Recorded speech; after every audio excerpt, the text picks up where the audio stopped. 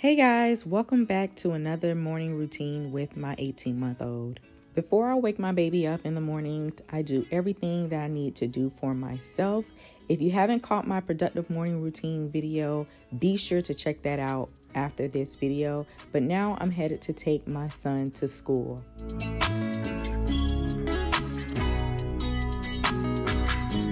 So I just got back from dropping my son off to school. Now it's time for me to go ahead and get my day started. I am going to start by whipping us up our breakfast.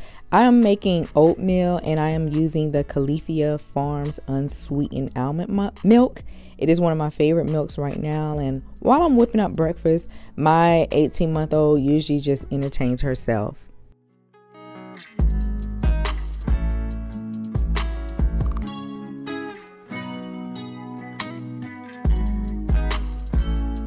When I'm making my baby oatmeal, I like to blend the oats first because my baby has an extremely sensitive gag reflex due to her having a tongue tie when she was a smaller baby.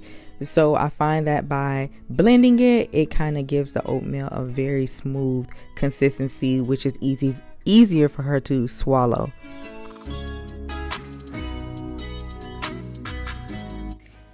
I like to use breakfast time as an opportunity to incorporate some learning activities in our day. I am extremely busy because I work from home, and I find that doing these activities during meal times is literally killing two birds with one stone. Our favorite book right now is this book, Where's Spot? And the reason why I love this book for her because it's super engaging. It's like a open book where she gets to like flip the tabs, and she loves doing that. And I would highly recommend like a book like this that's interactive for an 18-month-old, because at this age it's really hard to keep their attention when you're trying to read to them. So if you have a book like this that's interactive, you will keep their attention longer. Is he in the closet? Let me see. No! This is another great book I would recommend for 18-month-old. I'll definitely link these books down in the description below. Jimmy, don't play with me. Ball. Yes, that's a ball. Good job. Vroom, vroom. Quack, quack, quack. Good job. Quack, quack, quack. Cup. Drink. Drink. Good job. Ribbit, ribbit. Yep, good job. Ribbit. Quack, quack, quack, quack, quack, y'all. So she see the ducks, and she points to the ducks, and she says, quack, quack, quack.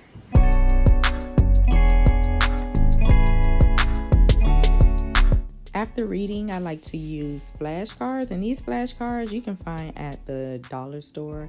And the way I do them is I like to just put a few on her table, on her high chair, and then I let her pass them to me. And as she's passing them to me, I tell her what they are. After breakfast, we head upstairs to get her cleaned up. I go ahead and brush her teeth, and then I also use this as an opportunity to make my bed and kind of tidy up my room. And then I get her out of her PJs. My baby does have eczema, so we use the Cetaphil lotion. The Cetaphil has been working for us, and we've been using it for a few months now. We've been working on Demi learning how to put on her shoes, and this is something that she has mastered for about a month or two now, so I am super proud of her. I try to teach her to be self-sufficient whenever I can. Yay! Good job. Let's go outside. Yay! Now we are heading outside, but before we go outside for our morning walk, I like to tidy up my house. I try to tidy up as much as I can, especially being at home. You know how messy things can get, and I try not to wait until the last minute to clean up. That way I don't have so much to do at one time. So tidying up regularly is my secret to just staying clean and staying sane.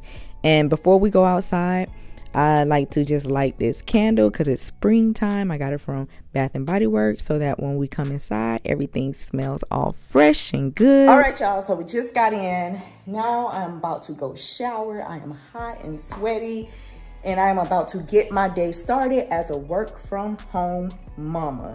So with that being said, don't forget to like, comment, and subscribe. Also hit that bell notification so that you don't miss another video from me.